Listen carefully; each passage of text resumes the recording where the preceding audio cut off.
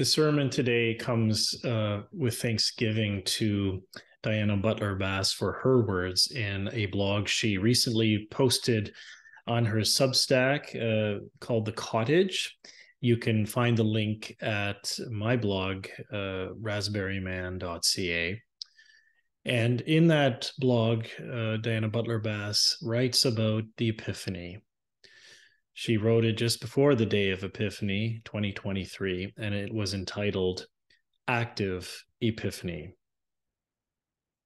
Just over a week ago, on January 6th, the Christian calendar turned to a new season, Epiphany. The origins of Epiphany as a church festival are somewhat vague, as is the very definition of the word. Epiphany can mean manifestation, revelation, appearance, insight, enlightenment, or a shining forth.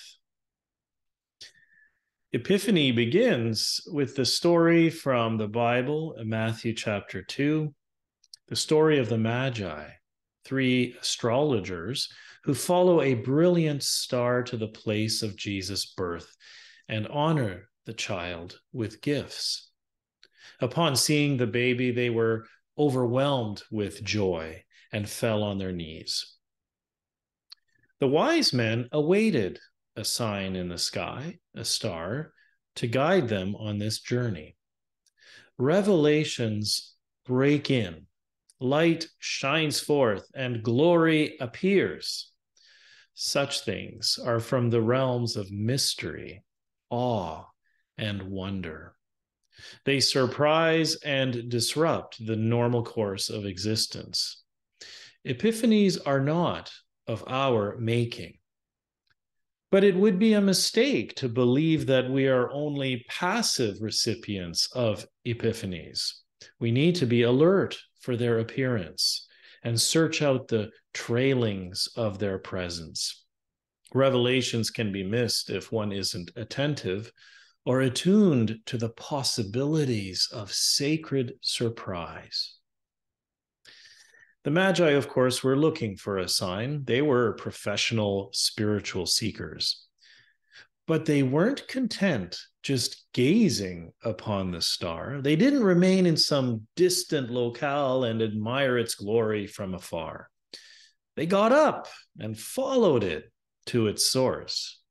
And their journey even involved danger, as a treacherous king attempted to use them to manipulate this manifestation for his own evil purposes. They kept going.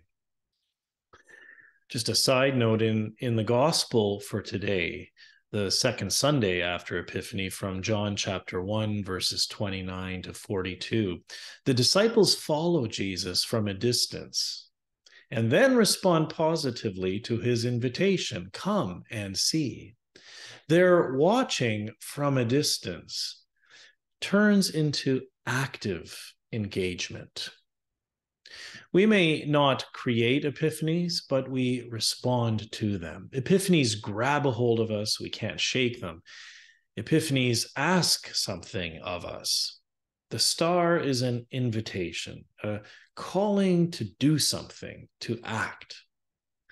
These verses, actually, the verse from Isaiah chapter 6, verse 1, traditionally read at Epiphany, underscores this. Arise, shine, for your light has come, and the glory of the Lord has risen upon you. We arise, we shine. Glory entices us, woos us into the light. We don't just observe. Epiphany embraces and vivifies us.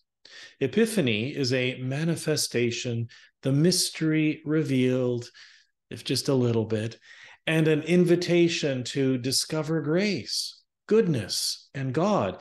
It's not a magic fix, neither is it a moment when utopia arrives. It's a journey, a process.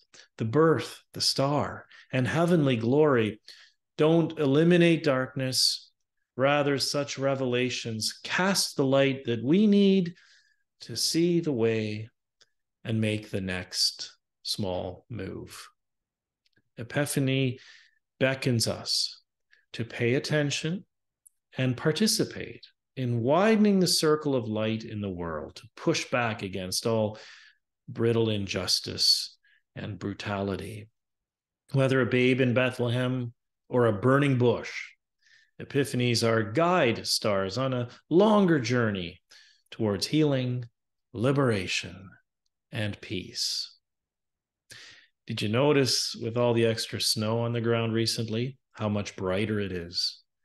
Even during the darkest time of the year, when we in the Northern Hemisphere are farthest removed from the sun, the source of all light in our solar system, the snow reflects what little light there is and magnifies it. That's why your optician would suggest we wear sunglasses at this time of year to protect our eyes from the excessive brightness. Can you imagine?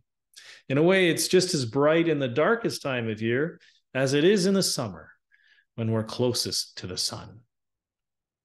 Even when we are lost in the shadows of life's difficulties, where is the light? Wherever the good peeks through the clouds, follow the good. Wherever you notice a grace, a gifting, a loving presence, a merciful act, follow the grace. Wherever a voice calls for justice, peace, goodwill to all, follow that. Perhaps these words, a seasonal benediction of sorts from Madeleine L'Engle, capture the fullest sense of Epiphany. This is my charge to you. You are to be a light bearer. You are to choose the light. Arise, shine.